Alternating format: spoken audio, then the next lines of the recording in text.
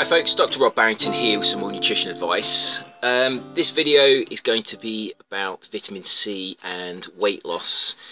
Something that I've been meaning to do for a while. It's just another one of those videos that I've been that's been in the back of my mind. I've been thinking about doing a video on vitamin C and weight loss. Now, why would I do a video on vitamin C and weight loss?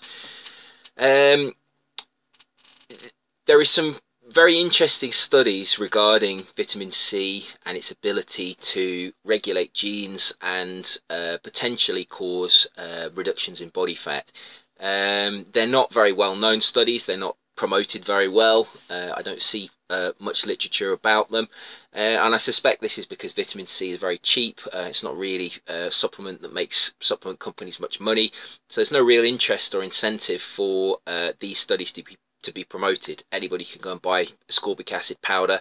It's virtually given away, it's so cheap, and it's a very useful supplement, as well as obviously the potential for losing body fat. It's also a very important substance because it is a vitamin. We can't produce vitamin C as humans. Only most animals can produce vitamin C. We can't, so we're reliant on dietary sources, and a very fruit-rich, vegetable-rich, vitamin C-rich diet will provide you with about 600 milligrams of vitamin C a day, and I would suggest that's probably on the low level of what most people require in modern life, due to the fact that we're under increasing stress and we are surrounded by pollution, which uses up both of those use up antioxidants very quickly.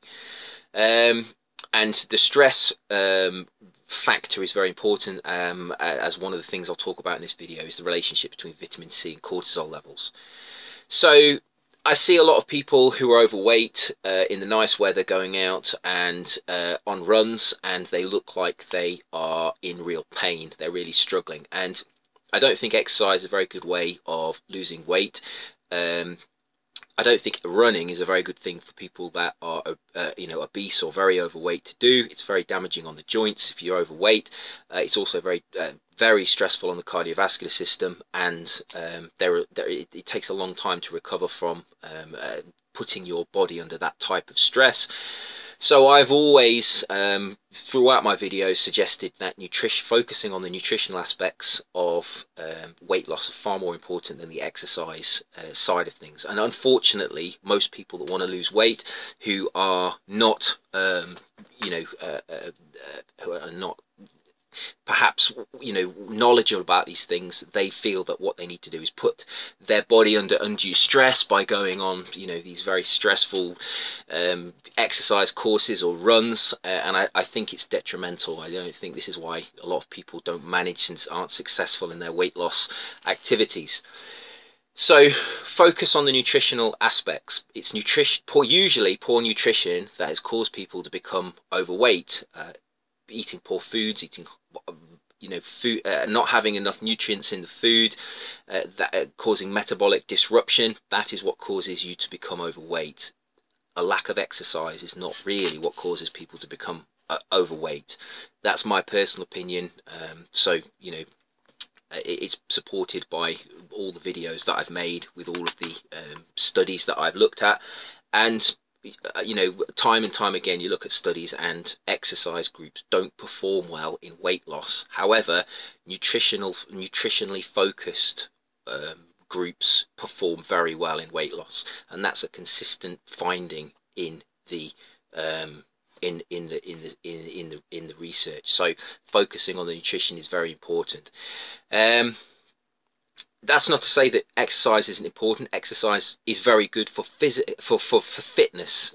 Once you get to your normal body weight, going for a run, that's fine. It increases your fitness, it boosts, it makes your cardiovascular system healthy. What I'm saying is that if you're overweight, putting your body through that type of stress is not a good idea. So one of the things you can focus on is vitamin C levels. The purpose of this video is to give you some practical advice to be able to help you lose weight. Vitamin C levels. What do we know about vitamin C and weight loss? Well, firstly, there is an inverse association between total antioxidants and body fat. In other words, those people who have the highest levels of body fat have the lowest levels of antioxidants. The reason for that, in my opinion, is because obesity and weight gain is a symptom of a damaged metabolism that causes oxidative stress. That oxidative stress is a byproduct of the metabolic dysfunction. Stuff like factors like insulin resistance, leptin resistance, cortisol resistance. All of these things come together and they cause metabolic disruption. That leads to inflammation, and that inflammation causes not only is a cause of one of the causes of weight gain, it's also a cause of the using of antioxidants at a faster rate than you would normally do. So you use up all your antioxidants and then you become depleted in them. So one of the antioxidants that you would become depleted in is vitamin C. So those people with the biggest, the heaviest bodies, generally what I'm talking about is people that have more body fat, they have the lowest levels, generally the lowest levels of vitamin C, whereas those people of normal body weight have the highest levels of vitamin C. So vitamin C is associated with being normal body weight. Now, that doesn't mean that vitamin C is able to cause weight gain. It might just be a byproduct of the high levels of fat, but there are other studies that indicate that vitamin C does have a direct ability to cause weight loss in terms of body fat. Now, I'll put a link to this study in the comments box below. There is a study that shows that those people who are depleted in vitamin C, in other words have the lowest levels of vitamin C, they burn 30% less fat during moderate exercise compared to those people who are replete in vitamin C. So that doesn't mean that if you take excess vitamin C you will burn more body fat, but what it does mean is if you have suboptimal levels of vitamin C, which the obese are likely to have, you are going to burn 30% less body fat when you exercise at a moderate level compared to somebody who is of replete vitamin C levels. So this may be one of the reasons why exercise doesn't actually cause weight loss in the obese, because they're burning 30% less body fat to start with compared to somebody who's normal body weight. So supplementing vitamin C, taking a diet that's high in vitamin C to make sure your vitamin C levels are replete, is going to make sure that you're in that proportion of people who optimize their fat burning during moderate exercise. So that's the first study and the first thing to take into account. Now that's really quite an amazing study when you think about it. If you have any deficiency in vitamin C, and studies have shown that large proportions of the Western population is depleted in vitamin C, particularly at certain times of the year, those people are going to burn 30% less body fat under conditions of moderate exercise. So brisk walking, light jogging, cycling, those types of exercises, if they're the things that you're doing to lose weight and you haven't got enough vitamin C, you're going to be burning 30% less body fat to start with. So that's the first study that will be in the comments box below this video. The next study is an animal study. Now it has to be taken in context because animals can actually produce most animals can produce their own vitamin C. They synthesize gram amounts of vitamin C. Humans don't do that. So again, there might be differences between humans and animals in terms of how this works, but studies have looked at vitamin C supplements and supplementation of animals with vitamin C in the diet, and those animals that are supplemented with vitamin C have decreases in their subcutaneous fat, which is the fat we have under our skin, and their intra-abdominal fat, which is the fat we have around our internal organs. So the beer gut kind of fat is the abdominal fat, and the fat we have under our skin over our entire body, which is generally there to keep us warm. Both of those compartments decrease in size when animals are supplemented with vitamin C. So that's going to be the second paper, the second study that I put in the comments box below this video. You can have a look at this, and as always, this is only my opinion, so do your own research, have a look at the studies. You might not agree with my opinion or my interpretation of them. That's how science works. These are my opinions based on the studies that I've looked at. People will always disagree, and that's obviously how healthy debate occurs, but that's my opinion, and these are the studies that I'm using. So you may have your own, you may want to ask a question about them, so you can have a read of them. They'll be down there. So that's quite interesting, and the authors of that paper suggested that there were two mechanisms by which vitamin C may help animals lose body fat from their subcutaneous and intra-abdominal fat compartments. And they said that it was likely that vitamin C was acting as a gene regulatory nutrient, so it would affect the genes in particular ways. And two of the genetic mechanisms that it affected were lipogenesis, which is the production and synthesis of lipids, and steroidogenesis, which is the synthesis of steroid hormones. And that's the mechanism by which they suggested that the vitamin C was able to affect the fat loss of animals. Now that's related to the next study that I want to talk about, which is the effect that vitamin C has on cortisol levels in humans. Now steroidogenesis in particular, the pathway that the paper on animals suggested that steroidogenesis was affected was in the production of the stress hormone cortisol. Now cortisol is a steroid hormone. It's the main stress hormone that it's released in humans. It is also released in animals, but it's only a secondary stress hormone. Corticosterone is the main stress hormone in animals, but we release cortisol. It's produced in a very similar way to how animals produce it. It's a steroid hormone, the same. It has basically the same effect. And there has been a study on ultramarathon runners. They're people that do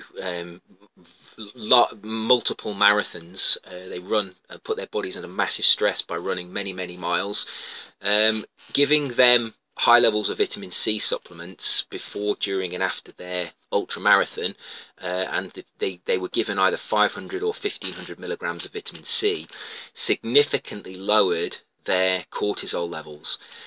So that fits in with the study on animals to show that vitamin C is a gene regulatory nutrient that is affecting steroidogenesis. So it might be that one of the mechanisms is that vitamin C is lowering cortisol levels. Now, how does that fit in with weight loss and obesity? Well, there are associations between stress and obesity. Generally, those people who are under the most stress tend to have the highest body weights. So there is a theory that obesity is caused by stress. It's one of the mechanisms that can trigger and cause the development of obesity.